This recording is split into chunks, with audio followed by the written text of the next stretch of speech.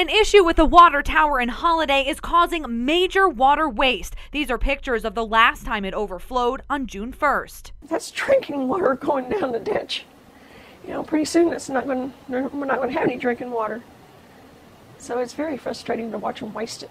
Residents say the problem has been happening once or twice a month for more than a year. They've contacted city management but feel they're getting no help. It just runs for hours and hours, and one time it ran for a day and a half, and I feel like there's nobody doing anything to correct the problem. City Manager Marie Balthrop says city leaders are aware of the problem and they're working on a fix. There's an alarm that's supposed to call the city if the water starts spewing out, but that doesn't always work. If it does start overflowing during the day when they are in the office, are they pretty good about coming out and shutting it off? Yeah, it seems like it takes them an hour or so to get down here when they're 2 or 3 blocks away, though.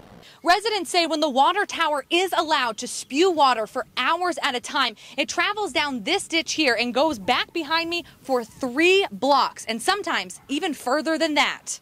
Residents are now being threatened with stage 4 drought restrictions this month, something they feel could have been postponed if the water tower had just been fixed. Still, if we'd have been saving that water, we might not have had to go on it as quick, as much water as they've let run out.